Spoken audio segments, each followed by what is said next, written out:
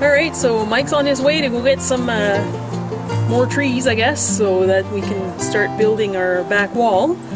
So there's a couple of big pieces that we had here left over that we're going to use as our wall, so I'm just going to take the bark off of it and clean it all up while he's gone to do that.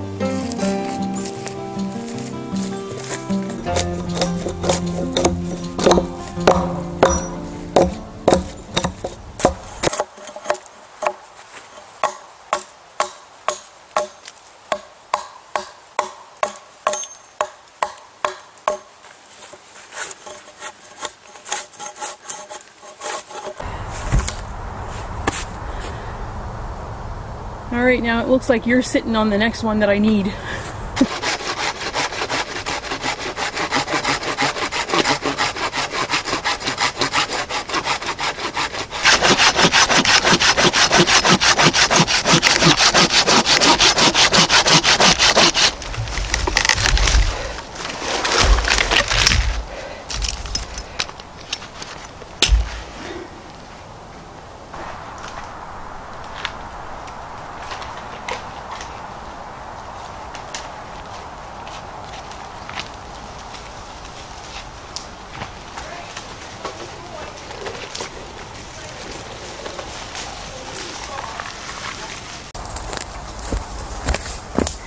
Alright, so here's my new toy. I'm pretty excited. I had this old saw for a long time that I was using that used to belong to my dad, and it was doing a great job, but it was getting old, and I was kind of looking forward to maybe upgrading to this one, which is the Agawa Canon Boreal 21 saw. So it's fairly simple to put together. You don't get your glove stuck in it. And here you go. So I needed to cut that to length, which I had measured, but looks like there's debris now, so I'm gonna have to go clear that up before I can actually use my new saw. Sorry. Here goes.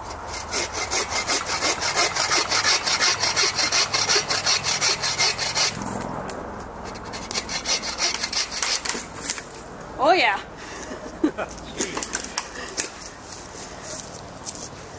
Now we're moving.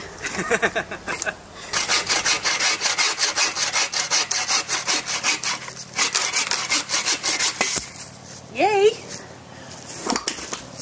Come on, Mike, bring me more. You're faster than I am right now. I know. Jeez, that's a beast of a saw. It is. Hey.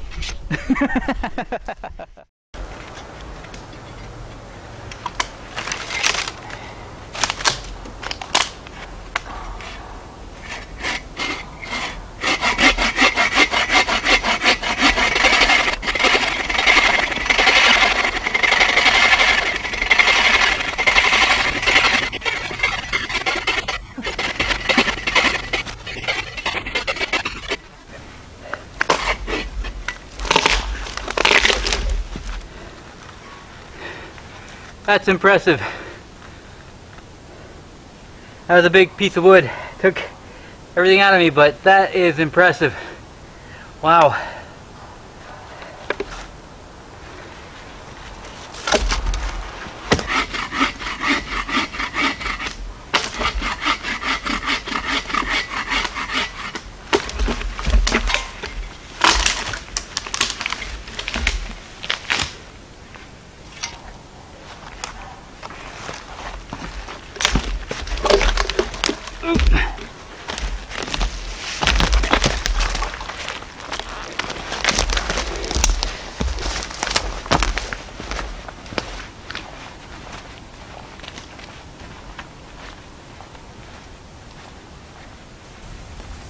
Where would you like it? I'm with the other ones.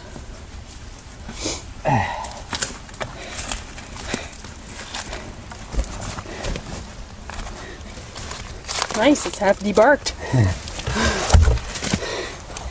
That is a great saw. Holy crap. Unbelievable.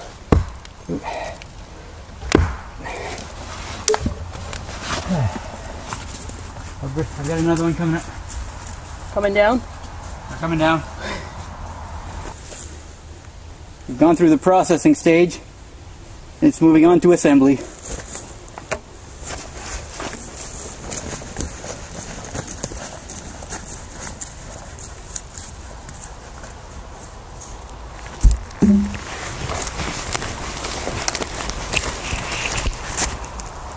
I guess assembly storage, assemblies later. How's your stripper working for you? She's a fine stripper.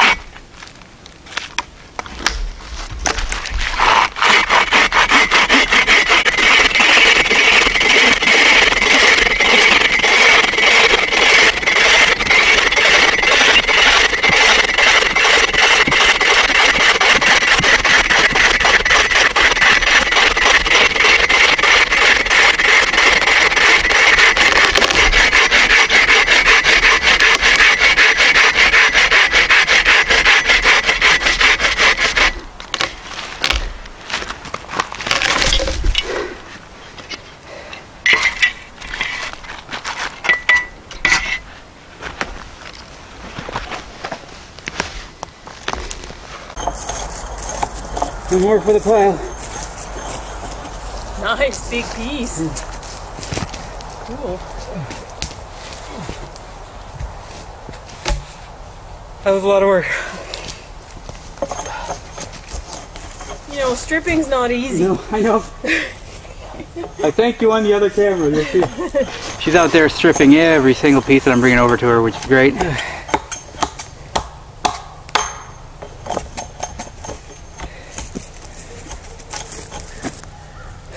So how many other big pieces like that you got to bring down? I can bring 2 more if you needed it. Okay. I think the more we have, it's not going to be a loss, right? We can use it somewhere. Yay! No, absolutely. Absolutely.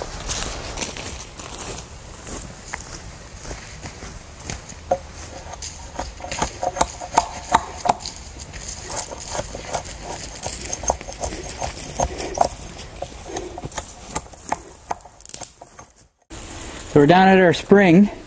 We recently purchased one of these, trail cam. It's a Moultrie, I believe it's a M50i. So we're going to set it up and see if we catch anything. I'm going to pick it up in a couple of days. Here's some footage that we captured just in our backyard.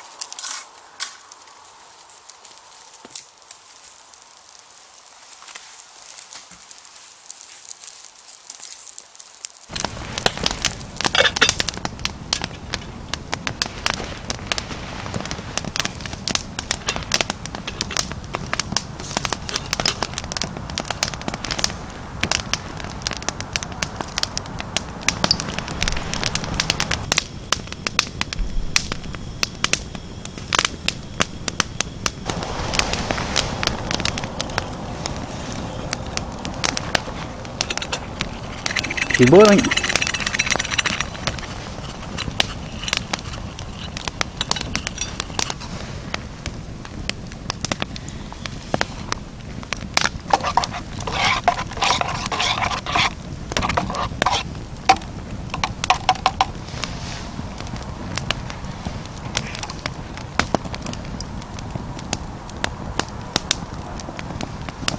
Nice.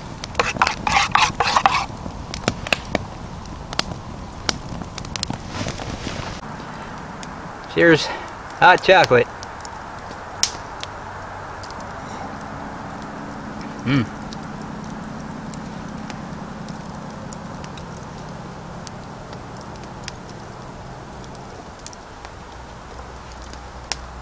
Yeah, not bad. Nice and warm. I'm gonna have more. You gonna have more? Told you it was good. Maybe I'll have more. Maybe I should have made 2 cups.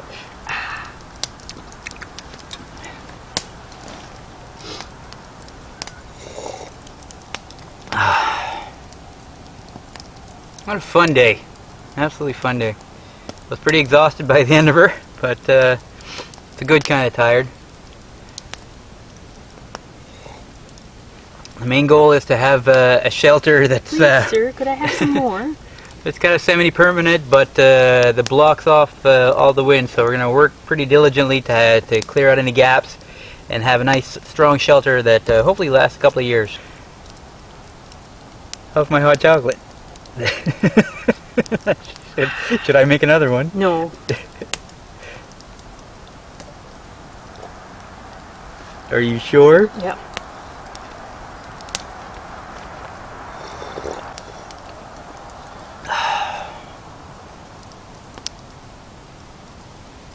Okay.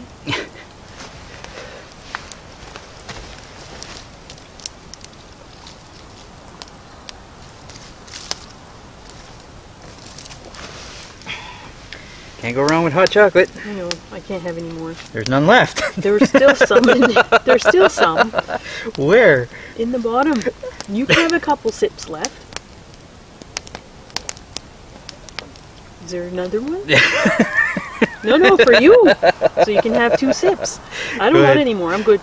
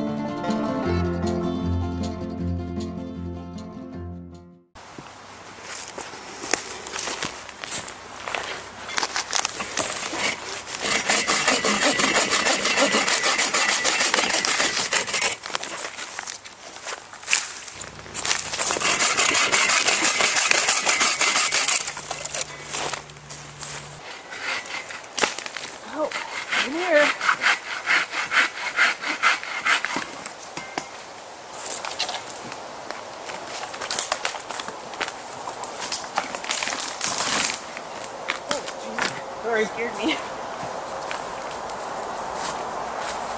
think that's too raw data to use. Oh, yeah.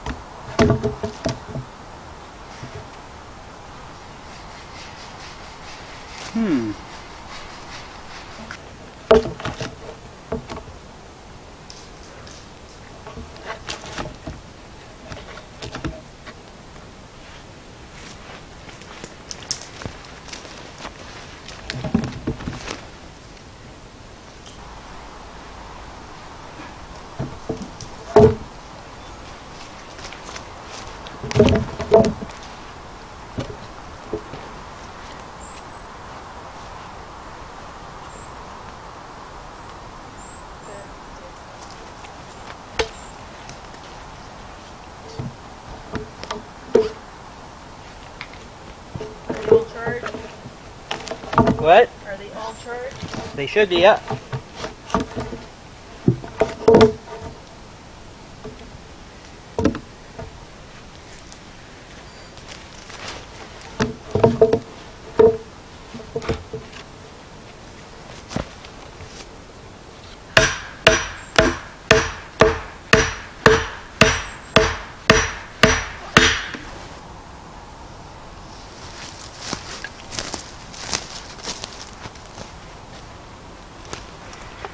Well, that's something.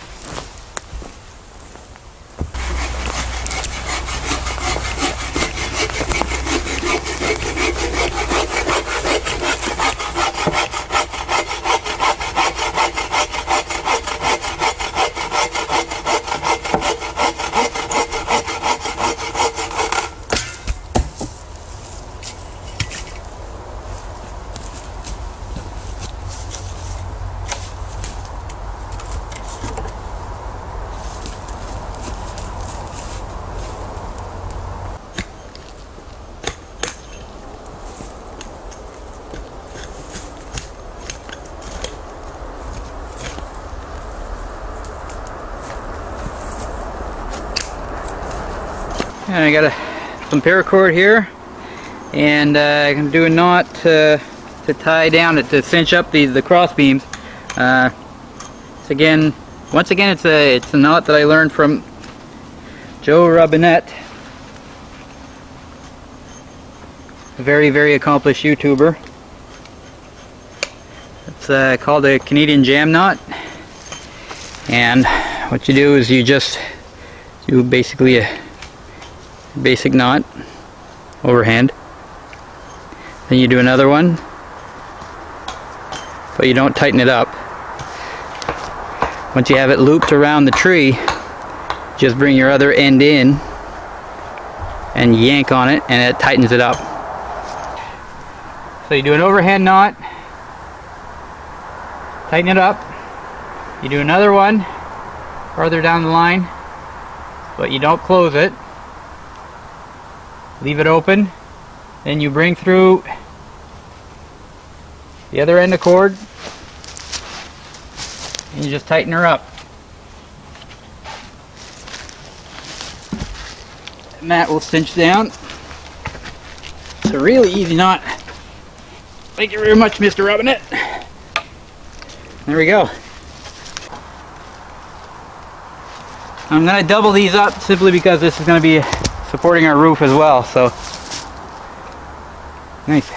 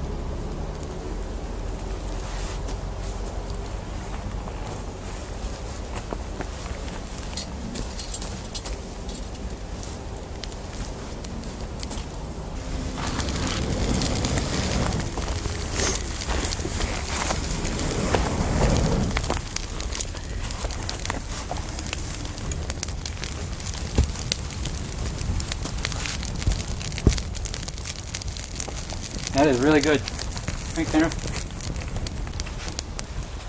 Hey, you know what? No. We can toast, look. No. Cheers.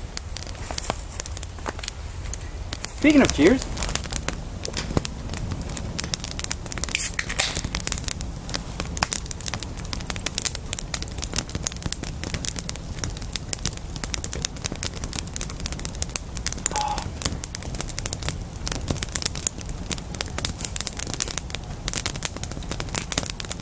I was trying to share. Oh.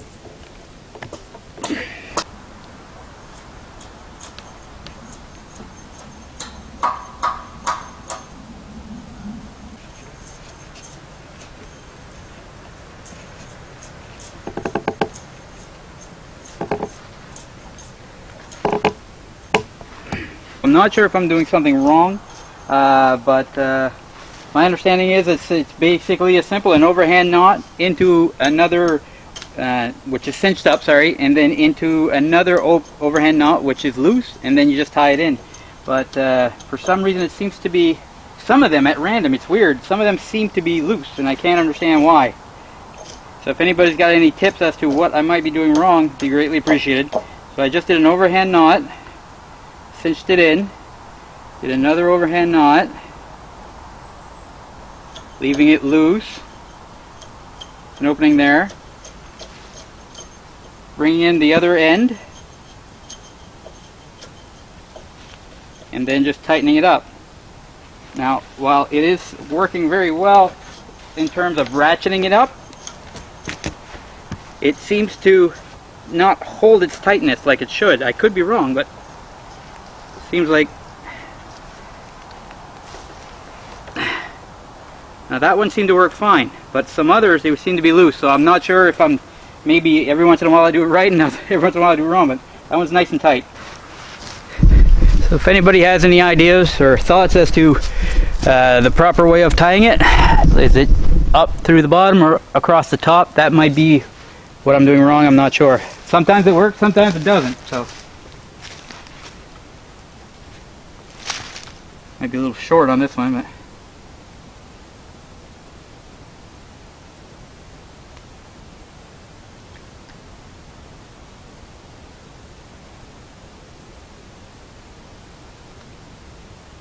There we go. There we go across and in, and then just ratchet.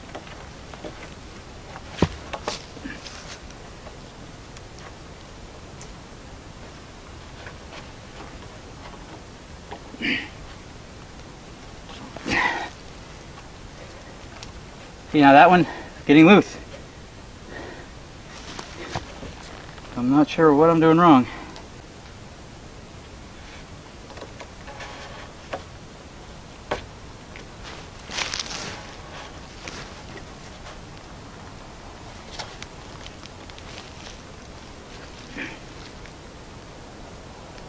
That one's nice and tight. Well, I know it's a bit random. Man, the days are short this time of the year. We managed to get some of the work done. We got the sidewall up, we got the frame. I got a lot of other pieces that have been all trimmed and stripped of their bark. Sandra's been again hard at work at it.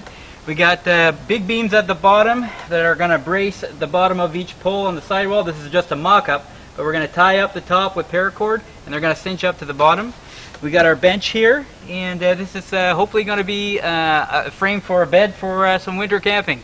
So still some work to be done, but we're having a good time doing it, and should be back again soon to finish her up, hopefully. Stripping takes a lot of time. Stripping takes a lot of time. Everything takes a lot of time. You see people do these videos online, it seems like they do it all within 15 minutes. You don't. It's a lot of work, but it's a lot of fun.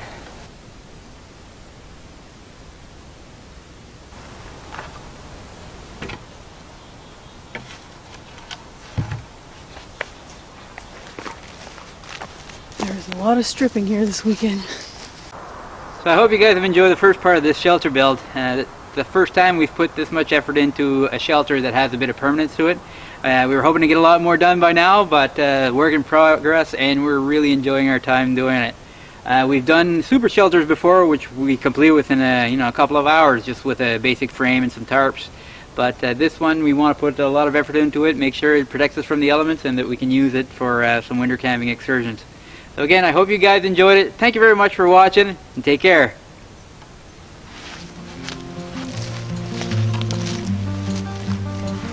And we'll see you again soon. We're going to try to wrap this one up.